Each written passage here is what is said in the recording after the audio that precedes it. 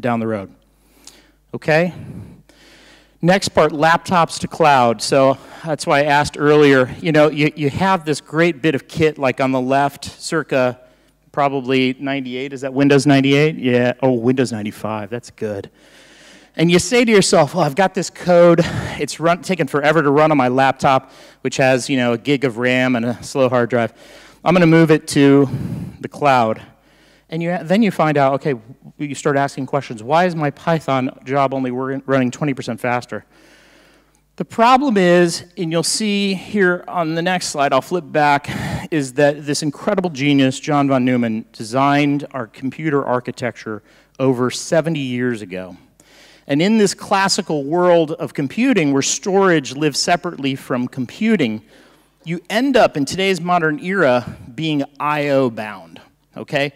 And what does that mean? Again, this is pro tips for the analysts in the room. You are being constrained by the speed at which data can get to the brain of your device.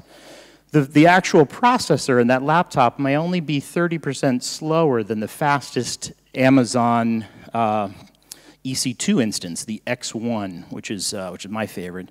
But in truth, you know, you're pulling data off a hard drive. The hard drive is going to be slow. It doesn't matter what you do.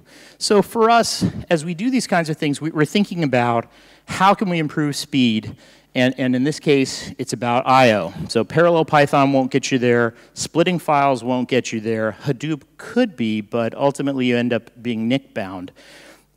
Reason why I bring this up, this is more of the meat in the sandwich part, is you need to think more broadly about the tools you use and oftentimes help to define the architecture so that the tools you have at the airport to run your code are not just designed for all of the pilots, but they're designed for you to get a good experience out of the execution, okay? Good compute experience. So now, here's a couple pro tips. RAM disks, I/O is the enemy. Use Redis, split files, and parallelize, okay? I promise life will be better. Now, the second part